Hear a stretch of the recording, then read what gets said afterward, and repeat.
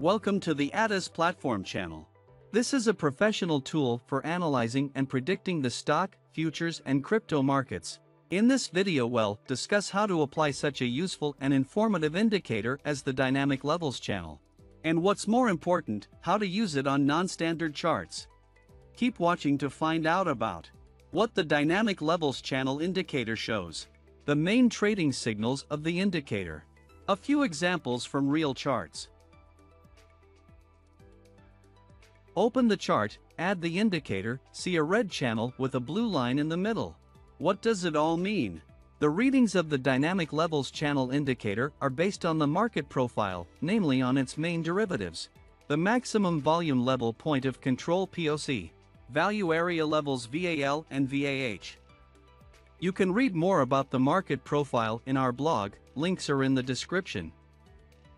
If the standard market profile builds profiles at fixed equal intervals, the Dynamic Levels channel builds, so to speak, a floating or sliding profile based on the period specified in the settings.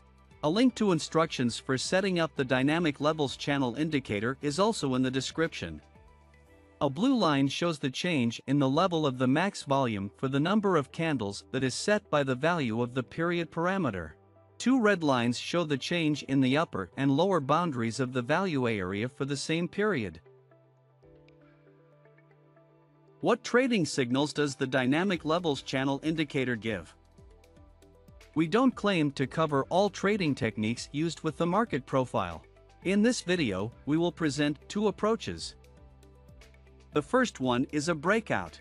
In this case, the price breaks out of the value area on increasing volume, which indicates that the balance of supply and demand is broken.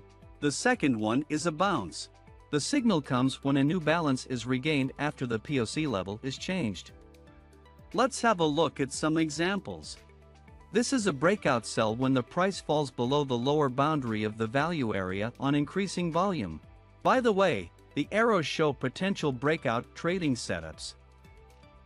This is a bounce sell when the price rises at the upper boundary of the value area after there has been a decrease in the ROS level. Which approach to use? One of these two or some other? It's up to you.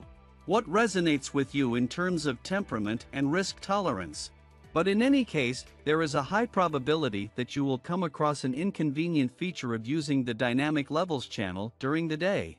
It is caused by the fact that volumes are unevenly distributed during trading sessions. Therefore, it may seem that at one time it's necessary for the indicator to increase and at other times to decrease the period. There is a more elegant way, non-standard chart types of the ADAS platform. For example, volume, delta, ranges charts and others.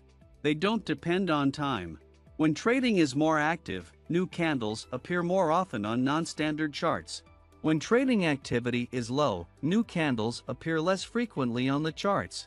Therefore, the Dynamic Levels channel indicator acts differently. Better, in our opinion. Let's have a look at some examples.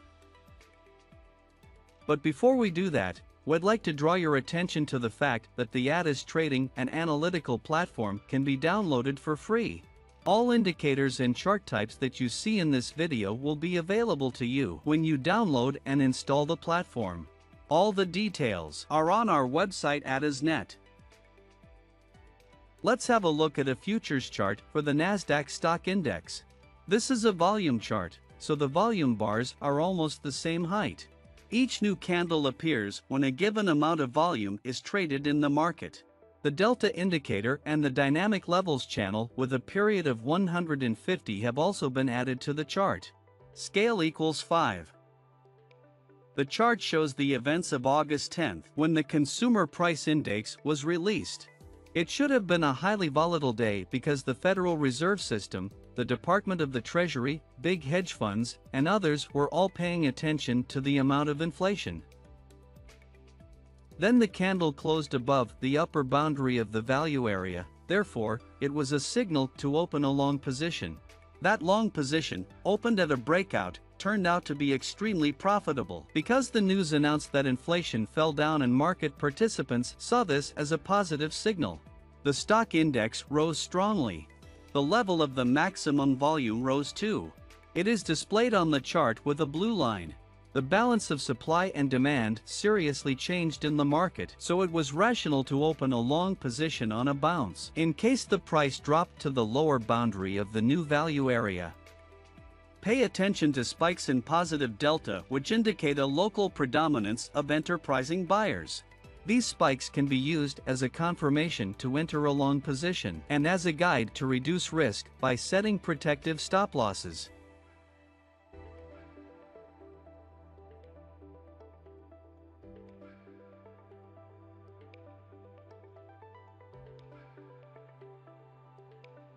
These are Euro futures. The set of indicators is the same. The chart shows a period when the market was bullish and the euro was trading above the channel drawn by the DLC indicator. When the bottom line of the channel was touched, it gave a signal to buy on a bounce, but then something changed. Pay attention to the delta. We see a big spike in a positive delta and then a sharp spike in negative. This change led to the speculation that market sentiment was changing and buys were losing priority as bears became more active. The next day, a sell signal was formed for a bearish breakout of the lower channel line.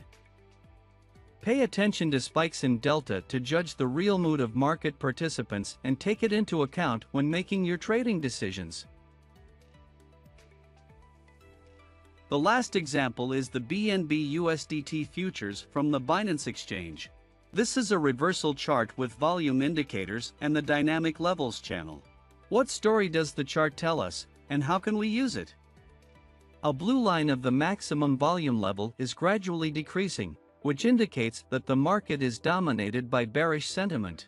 Therefore, every time the price approaches the upper boundary of the value area, there are preconditions for bounce trading, or in other words, an entry into a short position with the expectation of a bearish reversal. At the same time, you can switch to cluster charts and/or lower periods in order to confirm signals, find entry points more accurately, and by that reduce risks. Sooner or later, the bearish trend ends.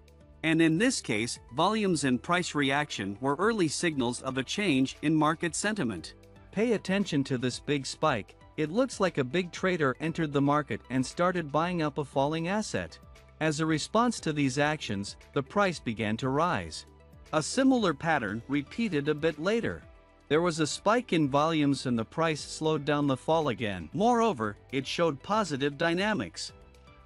Having noticed these price-volume interactions on a chart, you might conclude that a big trader is accumulating a position in a given range. Keeping this in mind, you should give priority to going long. The dynamic levels channel indicator will help you get a signal to enter a long position. In the first case, this is a breakout buy at the upper boundary of the value area. In the subsequent cases, bounce buys from the lower boundary of the value area. We hope this video was helpful for you. Download the ADAS platform, check out its cool features for free. Hit the like button, leave questions and suggestions in the comments. See you in the next videos.